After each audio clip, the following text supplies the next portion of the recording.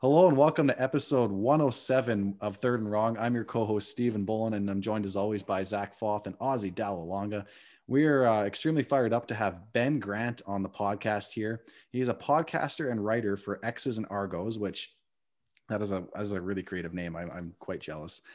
He writes on Canadian Football Perspective, and he's a coach at Lorne Park Secondary School in Mississauga, and he coaches the GTA All-Stars, the semi-pro team, who many might be familiar with when our interview with Kelsey Fender, the team that Ben coached defeated the team that Kelsey played on. So Kelsey, if you're listening, we're really sorry. Ben, thank you for joining us, my friend. How are you? I'm doing great. Thanks for having me on. And I got to say, in terms of creative podcast names, Third and Wrong is pretty awesome. So you can't really beat that. That's awesome, man. Thank you very much. I guess just kind of hopping into it here, what do you make right now of the current landscape of, the CFL, XFL merger? Obviously, a lot of talk of MLSC being involved in pushing for the merger talks. We'll get the elephant in the room out of the way first, and then we'll get to some football. Sounds good. I don't know what to make of it. It's making me nervous. There's no question. The fact that there's mostly silence from the league, I don't think can be interpreted as a good thing in any way. It reminds me a lot of last year. And that's what some of the players I've talked to over the last couple of weeks, especially, have been increasingly anxious about the fact that the league has really said nothing. So the XFL thing thrown into that just to add to the confusion and add to the fire, I don't think is great. The MLSE, I like to call them conspiracy theories at this point, because we don't know anything yet. But that seems to be coming largely out of the West. We really haven't heard too much talk of it. The only talk that has been generated on this end has come from guys like Rod Peterson and other sources from the West. And so in our sort of, east side of Canada kind of way, we just sort of ignore it. But it's there may be something to it. I think these sources are probably credible. And so there's got to be something to it. But I don't know. I just don't know the extent of it. It sounds a little far-fetched to me. I think the Argos have done a great job putting a team together. Toronto's pretty excited about this group of Argonauts, and that isn't always the case, as I'm sure you guys know. and so if you're trying to sabotage things or bring the league down or bring the team down, I don't think you go about building what looks like a pretty solid roster and getting the city excited about a franchise. Creating a bunch of hype for a team that didn't have any hype the last season that we actually had a full season. So it's kind of funny that would even be the case. Let's assume, Ben, that there is a full season in 2021 or shortened season, whatever you want to say. And then speaking of those Argos acquisitions, are there still holes on the roster that they didn't address, or what are your kind of thoughts? Are there any moves that they can address in the draft next month? Yeah, I don't know. I am so unfamiliar with this year's draft class. I felt really comfortable with last year's group. A lot of them were Ontario based. I had either coached a lot of them or coached against them. This class, I just don't know very well. And on top of that, I didn't get to see them play any U Sports football this year. So I'm really in the dark. I know the needs. We could use some defensive backs. I think if you're looking for a hole in this roster, they don't have that many offensive linemen under contract, but they're good. They're solid guys that we've largely taken from Saskatchewan. And the quarterback that we've taken from Calgary and the receiving core that we've taken from Calgary and Edmonton. I feel good about the running backs. The linebackers are all Canadians. So really it's just the defensive backs. And I'm okay with them. But if there's a spot on the team where I'm just like, I don't know. I don't know how deep we're going there. That would be it. And so if you're looking for help in the draft, I think defensive back. And so we've got some good Canadians there, but I'm not sure. I'm not sure it's a position of strength. Vernon Adams will be dicing up the secondary there. Man. For their sake, let's hope not. But quick follow-up to that, Ben. We had Shane Richards on for 100th episode, and he was a great interview. And we asked him where he sees himself fitting in on the offensive line. He said he can play tackle, he can play guard, but I believe he said he preferred tackle, or kind of saw himself as a tackle. Kind of making sense of the offensive line there. Where do you see him, the former first overall pick in 2019, where do you see him fitting into the picture? he, especially now, looks like a tackle. He's lost a lot of weight. He's kept himself really fit. And that's, that's going to be an interesting thing too, is when camp starts, what does everybody look like? Not everybody has been posting workout updates on their Twitter account. So we'll see what kind of shape everyone's in. But yeah, Shane Richards is a guy that has not just kept himself in shape, he's actually in way better shape. He looks like he's dropped about 50 pounds back down to his Oklahoma State playing weight, maybe even a little bit under. And that looks to me like a tackle. He's 6'8". I hate having really tall guards. And yet I've kind of projected him at least to start the season being a backup guard. And the reason for that is just listening to Coach McAdoo talk last year. And I know it's a year ago and I know things have changed. He seemed to be suggesting that he's comfortable having we've got 4 linemen who are 6'8". And he likes these guys on the inside, which again, to me, it drives me crazy. I can't imagine how any quarterback would want 2 6'8" guards in front of them, but he's got a couple of these guys that he mentioned as being possible guards in Richards and Mosimba. So I've got him penciled in there for now, but I do think I think he's a way more natural tackle. If I were the line coach, I don't think I would even think about him at guard. Man, I'm loving all this insight on the Argos. As I haven't got to talk much here, Ben, but I'm a huge Argos fan. I've been a fan before the 2012 Grey Cup and got to see them win 2012 and 2017, and I absolutely loved it. I kind of want to jump on the expectations here and talk a little bit about that.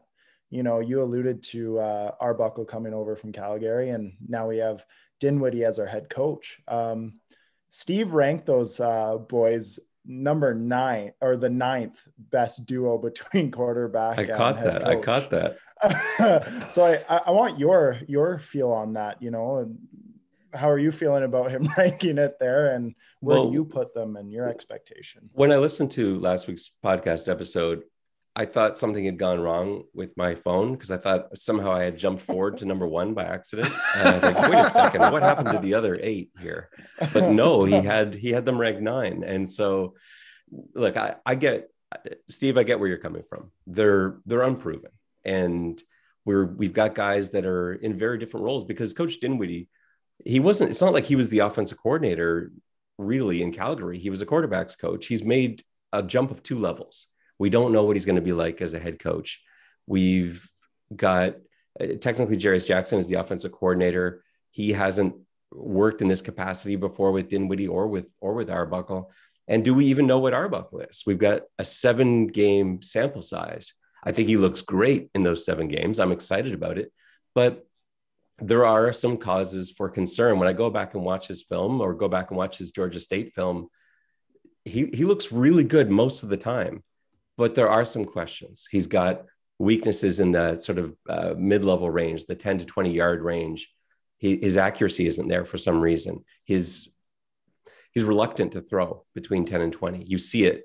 He's far more comfortable with the checkdowns, dumping it off to backs, or taking a deep shot especially against zero, but a cover 1 as well.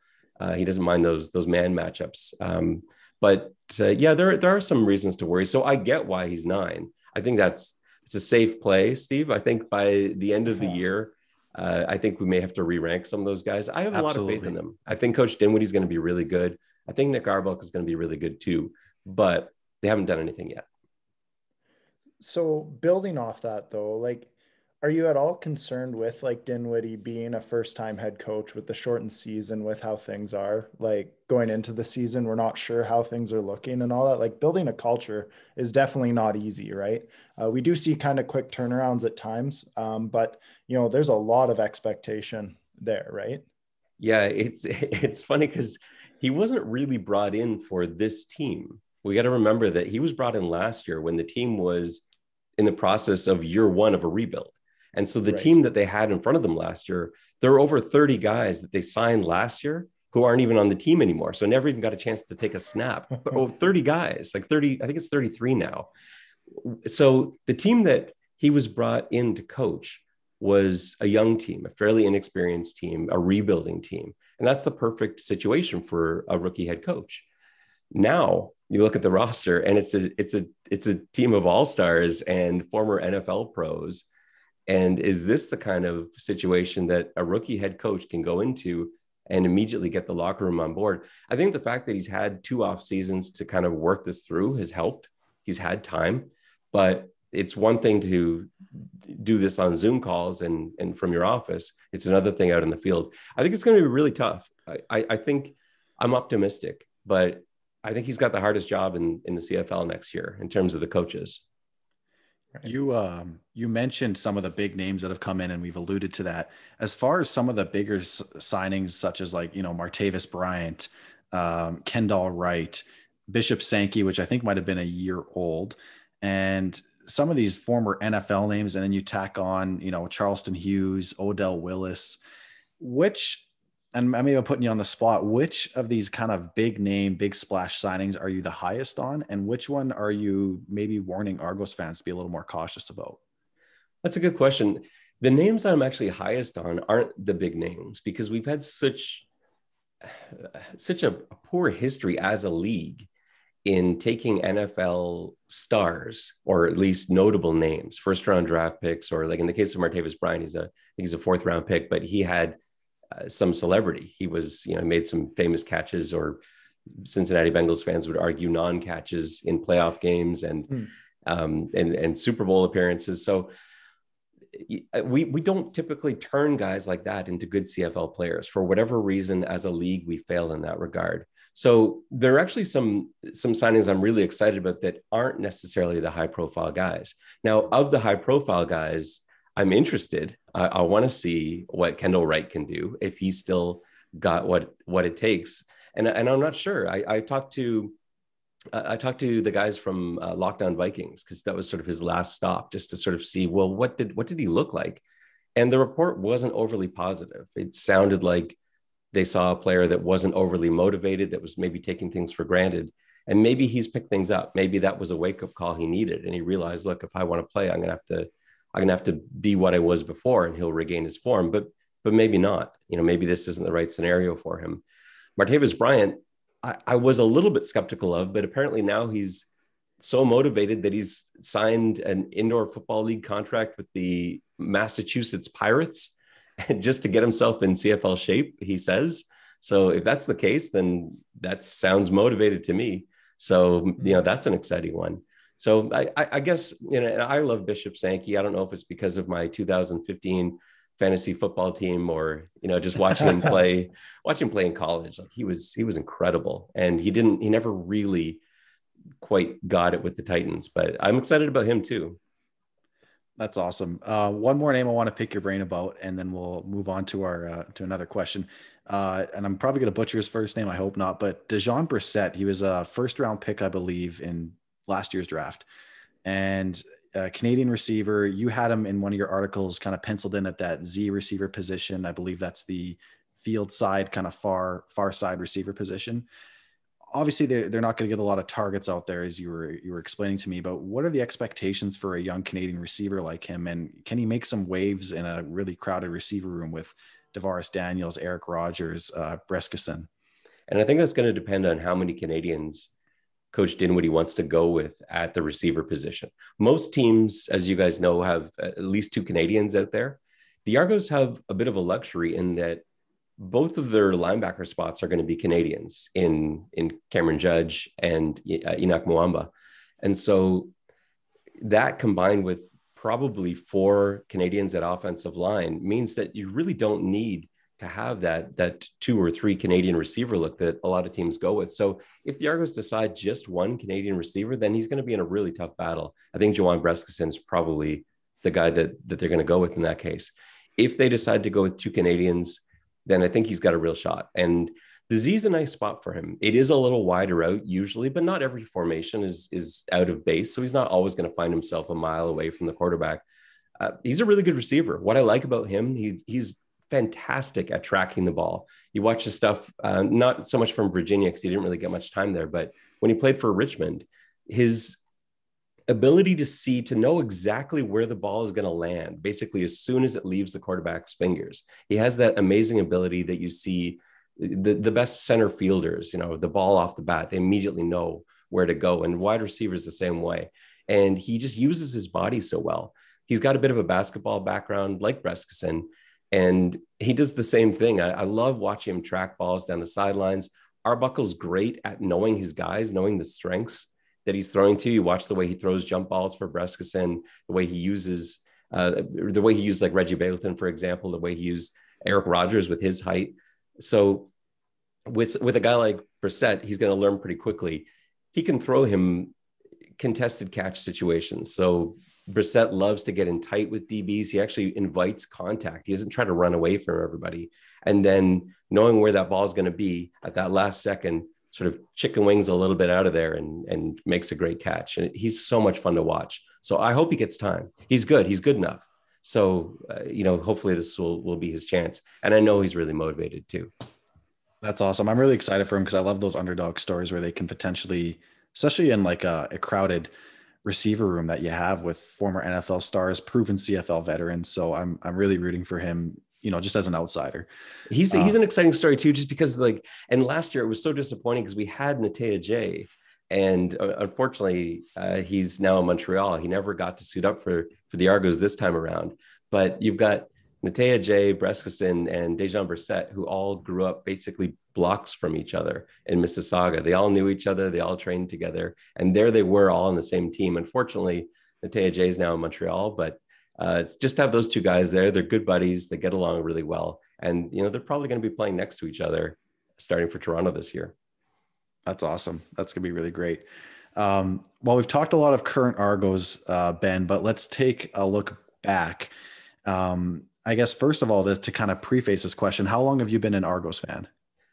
It started for me, I was really young. I guess it was early 80s, and Conrad Holloway came to town, and he just lit the city on fire. There was this electricity that I'd never really seen before. I'd been a football fan for about 6 months. The Bengals were actually my first love. Their 1981 Super Bowl run with their tiger striped helmets really caught my attention as a young child. And then it was the following season with Holloway coming into town, and I was suddenly like, wait a second, we have a football team. I can go and watch this. I can cheer for this guy. And then of course they go on and win the Grey Cup. And so, it was pretty much set in stone. That was it for me. No looking back. And there've been some tough moments. There've been some dry spells for the Argos, but as a long-suffering Bengals fan, I'm well trained for that. So I ride the highs and lows. They go 9-9 and win the Grey Cup, or they or they go 4-14 and you kind of forget about it late in the fall. Zach can relate to that. yeah, man. I was about to say, first of all, you're a Bengals fan. I'm a Browns fan, so we don't agree there. I'm sorry to hear. I hear I thought you liked football. Oh, my heart. Hey, man.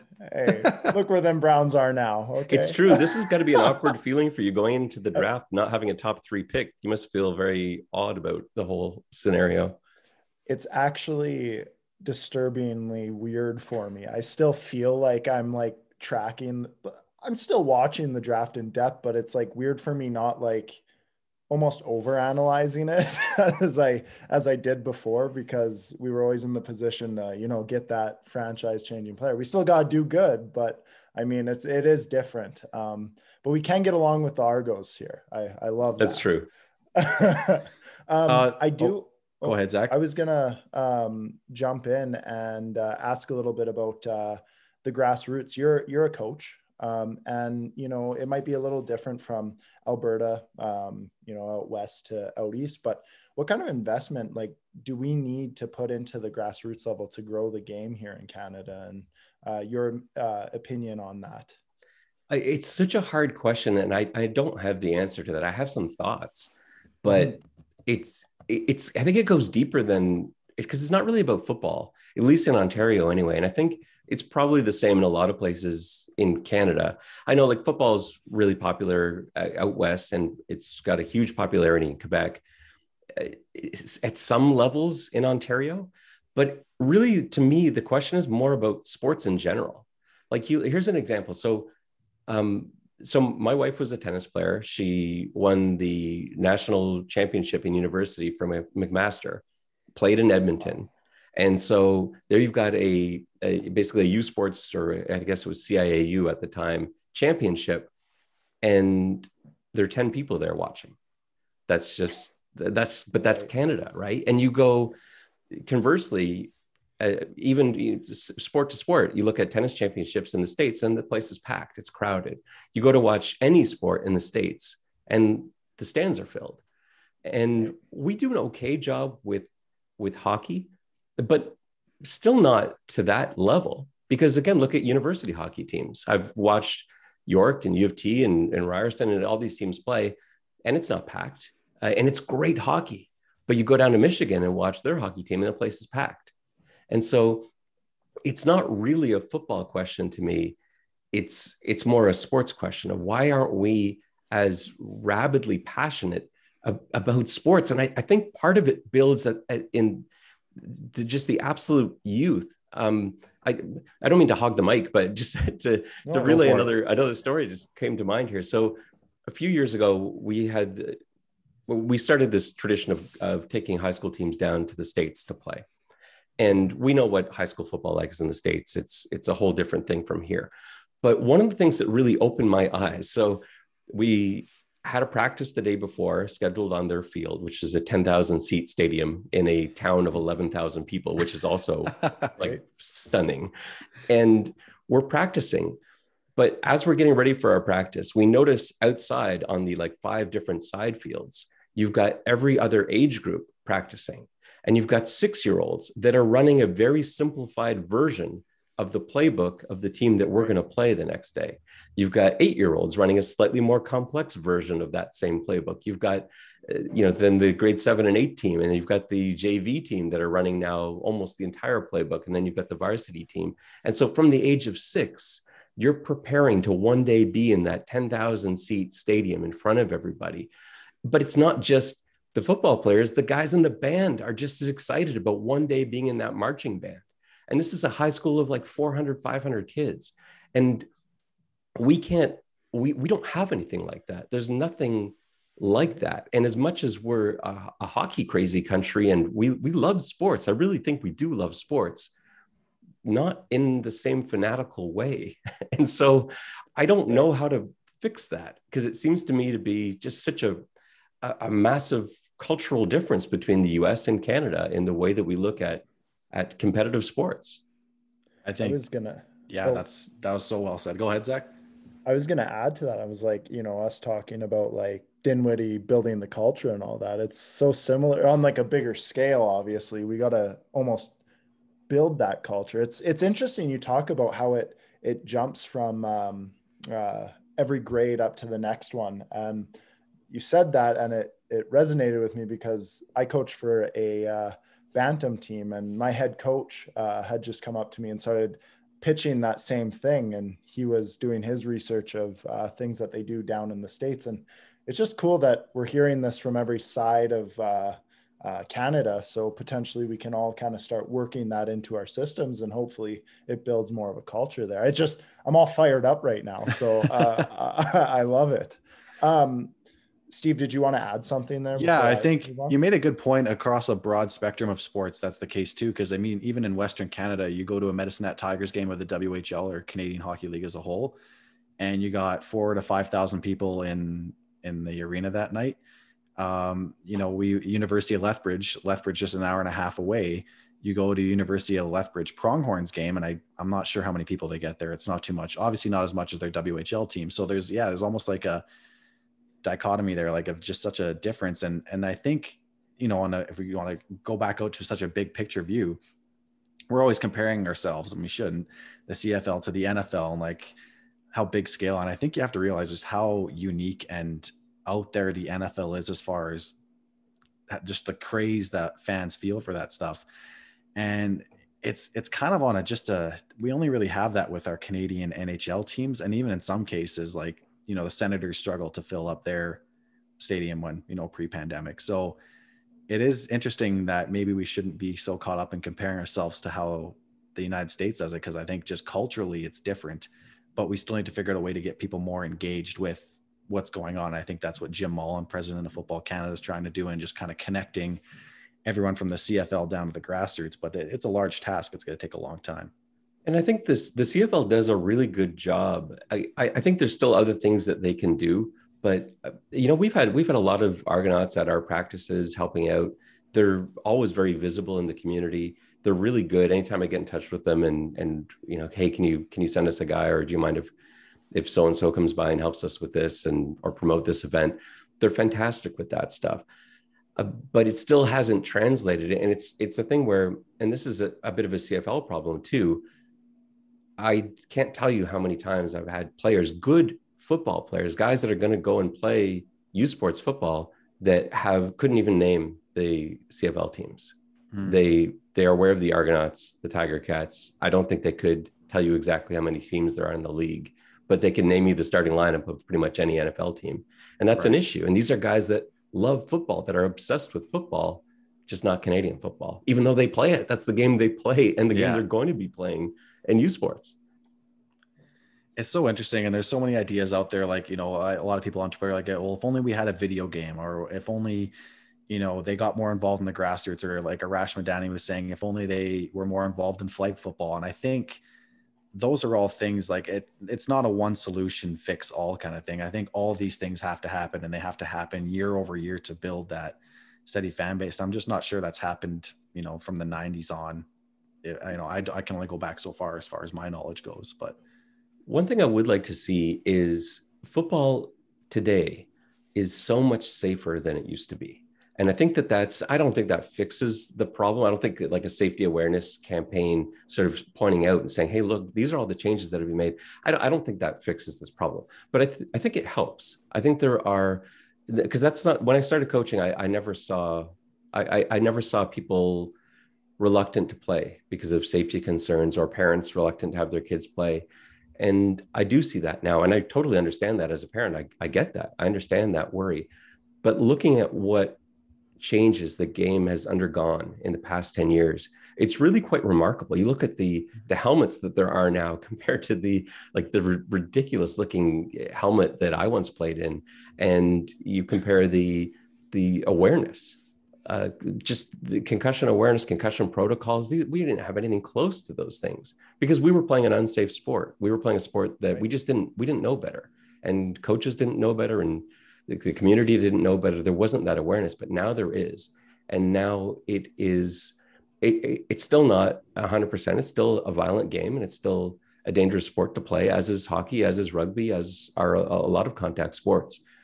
But it is so much safer than it was. And I'd love to see a little bit more, I guess, spreading that awareness, just letting people know, hey, these are the changes that have been made. This is why concussions are a serious problem, and this is what we've done about them.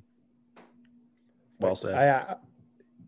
Exactly. And that's always a topic that's going to come up regardless. And making things safer is always great. If that's at a young age, starting with the hitting, or maybe going to more of a flag football setup. There's tons of options, and I'd love to talk to you about those too. It's super exciting. And flag football is amazing. Like, why don't we see more of that too? Like, my kids are involved in it now, and that's exciting stuff. And it's got almost everything that's there in the game of football, but it's also got an extra layer of inclusivity. And so I really like that sport. I wish you could turn on the TV, turn on TSN, and see flag football. Very occasionally, very rarely, you'll catch something on NFL Network or something like that, where it's a really high profile tournament. But that's a fun sport to watch. Would people watch it if it was on TV? I don't know. Right. Yeah, people almost use it as like a derogatory, like, oh, they're turning the league into flag football. But it's like, maybe I don't want pure football as it is to be flag football, but I would love there to be a flag football league. I mean, I enjoy watching it. I've coached. There was like touch football, but kind of same idea. And it's just like, it's so high octane. It's really great.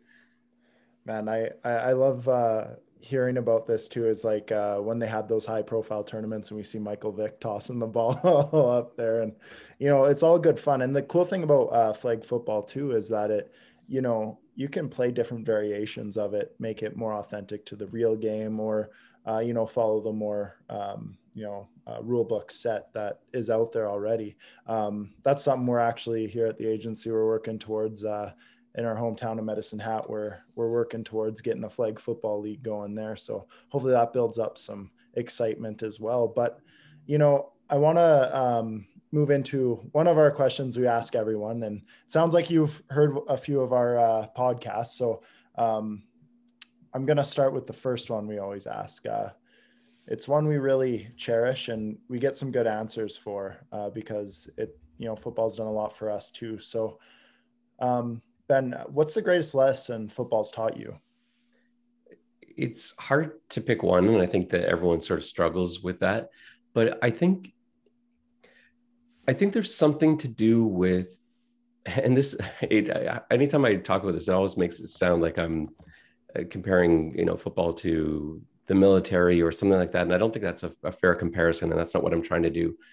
There's something about putting your health and safety in someone else's hands and having them put theirs in yours that to me builds this bond that I don't think I've ever experienced anywhere else. Guys that I've played alongside, or, kids that I've coached as well, who have that faith in me, who know that I'm not going to put them in a bad situation. And, they're going to do everything they can to protect the guy next to them. And they know they're safe because he's got his back as well. He knows this blitz is going to be picked up. He knows that they see this coming. He knows that his backside's protected, whatever it is.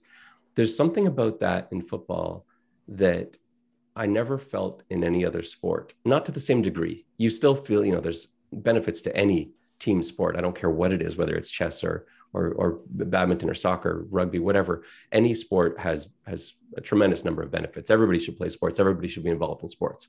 But football is special. And I don't know if it's because you will get hurt if things break down. I don't know if that's what it is that differentiates it, but it does feel a little bit like that military parallel that I was saying I wasn't intending, but there's sort of a small percentage of that there, is that you have to trust everyone else. You have to just do your job and trust that everyone else will do theirs. And if you all do, everything's going to be okay.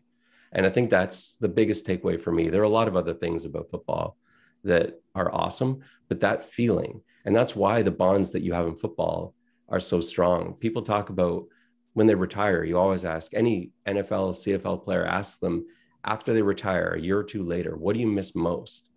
And it's the guys in the locker room. It's that brotherhood that you build. That's what they miss. And that's something that's really unique to the game of football.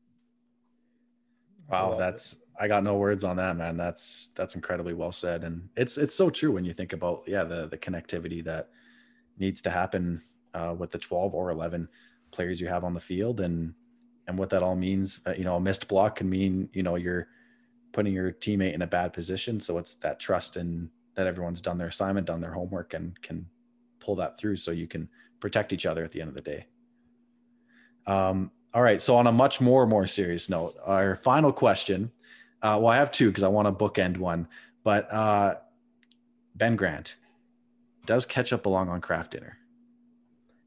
It's funny that you bring this up too, because I have a recent experience with this. Uh-oh. I grew up in a household that encouraged experimentation in cuisine. And so ketchup and Kraft dinner, hot dogs and Kraft dinner were usually the combo. My kids love Kraft dinner, although it's not even Kraft brand now. It's some organic Kraft dinner that still looks the exact same. I think it's still the same stuff, but they've, reboxed it or whatever, but they love it. They love Kraft dinner. They want it every day. We try to ration them. So the other day, as what I thought would be a nice treat, I put hot dogs and ketchup in the Kraft dinner. And for the first time in their lives, they didn't eat it. They took a couple spoonfuls and wanted something else. So our household is divided on the matter. I say yes. My kids and my wife say no. I'll take it. That's crazy, man. It used to be like Kraft dinner was a treat, but then craft dinner with like hot dog slices and ketchup in there, like that was like, wow, okay, That's like special occasion. That's a special, yeah, like that's you get that served at a wedding if you're lucky, you know, instead of steak. Wieners and craft dinner, man. Yeah, I love it. That's awesome. We'll make sure we add you to the pro KD side. It's been quite the split with our interviews we've had on here so far. And then Ben, being a big Argos fan, you mentioned one of your memories that got you to become a fan, but what's your greatest memory as a Argonauts fan? There's something, it's away from the game actually, but I think this ties into what's so awesome about the CFL and why I wish so many more people would embrace the CFL, because it's so accessible. It's something that you don't have, even the Twitter engagement. You know, you tweet at a CFL player, they'll respond to you and have a conversation with you. That doesn't happen in the NFL. It's not that they're not reading necessarily, but they're basically trained not to engage, not to interact, and so few do. My story goes back to my childhood again, and I was walking through a mall in Toronto, and Pinball Clemens was signing autographs. He was the star running back of the Toronto Argonauts at the time, and he's signing autographs. So I saw him there, and I'm like, man, I got to go get an autograph. And there's only a couple of people in line. Waited in line, got an autograph. I said, man, I'm such a big fan of yours. You know, we talked for a little bit, and then, you know, I got out of the way so that other people could get their autographs. An hour and a half later, I'm still in the mall. I've done some shopping. I got some food. I'm walking back through past the Foot Locker that he was signing autographs in. And I look over and he's sitting there at the table and there's no one in the line now. And I look over there and he waves and he goes, hey, Ben. And to me, the fact that not just a professional football player, Pinball Clemens, the star of the city, not only took the time to wave, he remembered my name an hour and a half later after kid after kid after kid who had been there for autographs.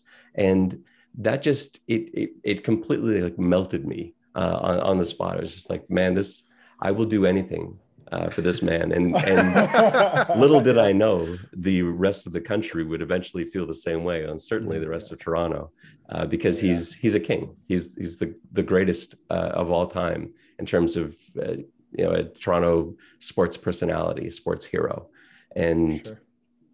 For me, that's one of my favorite CFL moments of all time. Even though it wasn't on the field, it was just that's what you get from a CFL player. Maybe not every single one to that degree because he's pinball, but you know, that's that personal interaction and that feeling of being included and part of the experience. I thought was really cool.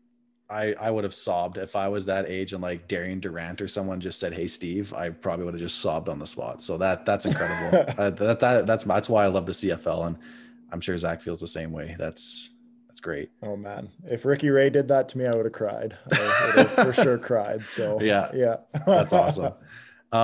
Ben, as we mentioned at the top of the episode, you're very involved in producing content CFL wise, and that I found you through your wide receivers article through Canadian Football Perspective. Why don't you let our listeners know where they can find your work? You're obviously involved in a couple of different areas, and if you want to plug that here, it's also going to be in their show notes too for anyone that wants to give Ben a follow or check out the websites you're contributing to. Yeah, absolutely. You can find me on Twitter at Ben_Grant. The curse of having a very common first and last name is the double underscore. And you can find all of my work at xsandArgos.com. And you can also find some of my work at Canadian Football Perspective. So you can give us a follow on Twitter, either at xsandArgos.com, either at xsandArgos, or find all our stuff at xsandArgos.com or Canadian Football Perspective. But yeah, be happy to have feedback. I love interacting with fans, even of the non-Argo variety. I'm happy to hear what you guys have to say since we've taken all your best players. I love it. Awesome, Ben. Thank you for your time, my friend. For anyone listening, be sure to go check out Ben's work. And we'll be back next week with a mock draft episode for the NFL and then maybe the CFL the week after that. So until then, take care and Godspeed.